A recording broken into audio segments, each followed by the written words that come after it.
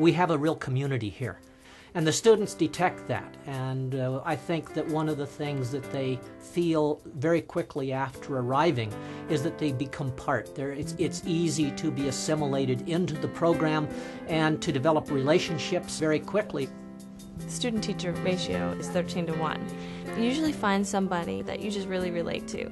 I just finished doing a show with Valerie Ray Smith, and for me as the assistant stage manager, I'd never done stage management before, and she taught me how to do my job.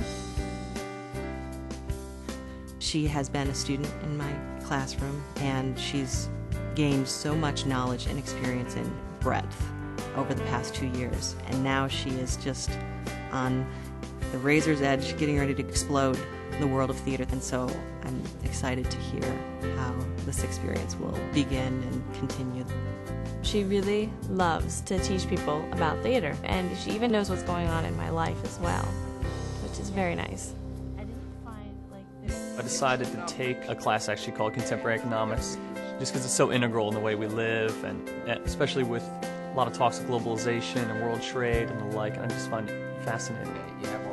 He just had a lot of questions about the types of things we were talking about, and so after class he'd come over to my office and we'd sit down and we'd talk about some of the issues, and he began to make the connections, the standards sort of view. Just that an economics professor would be willing to spend time with a biology major who's never going to be in his department again probably is really signifying a lot of personal interest. Also that I have a chance to take those kind of classes is good. I like that.